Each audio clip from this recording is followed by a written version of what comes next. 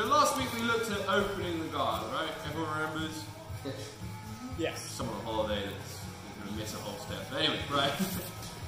So I got to this point, right, where I opened his guard and I went to combat base, where I put my knee up to stop him closing his feet again, right? So I know you worked on this, some of this in the classes last week, but I'm just going to go through it a little bit.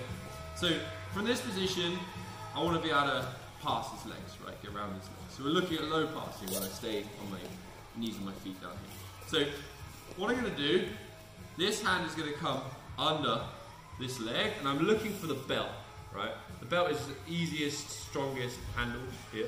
And then I'm straightening my arm, and I'm trying to get my shoulder under his knee. And a lot of the fight of passing guard is this, right? If his leg's down, it's half me to pass. If I can get here, it's pretty easy for me to pass. Easier, right? So I get to this point here, right?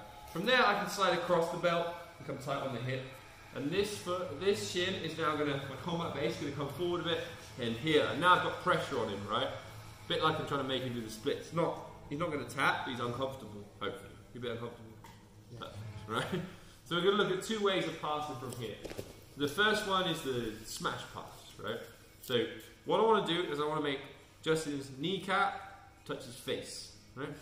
So I'm going to do that by using shoulder pressure and driving forward here, and leaning on top of him. And you know, the whole time he could triangle choke me, very unlikely, right? Maybe when I go here, just about, kind of, right? So I want to keep hold of him. So I'm going to keep hold of his lapel, right? And what this stops him also doing is, as I stack, he might kind of shoulder wall backwards and try and take the pressure. Boom! Now the pressure's gone. Come back this way, you're at shot. So I get here and I'm holding onto his lapel, right? Now he tries to shoulder wall backwards, I got hold of him. It's very hard for him to relieve that pressure. Right? Then I'm coming in, here, there, right? Once I got him stacked up, now he can't shoulder wall, right? It's very unlikely. So I'm going to reach back with my hand and grab behind his trousers, so I'm going to grab his trousers, his underwear, back hair, belt ideally you could give here, and then put more pressure. Hopefully he's very uncomfortable. Look at that Scottish red face. Beautiful, right? So he can be trying to push me away, so just let him have it, boom! And then I get my pass, right? So,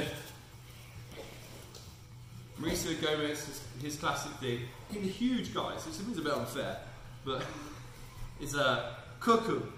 The Brazilian thing is cuckoo, which means when you're in a stack pass situation, he can't breathe. He's miserable, right? Don't rush it.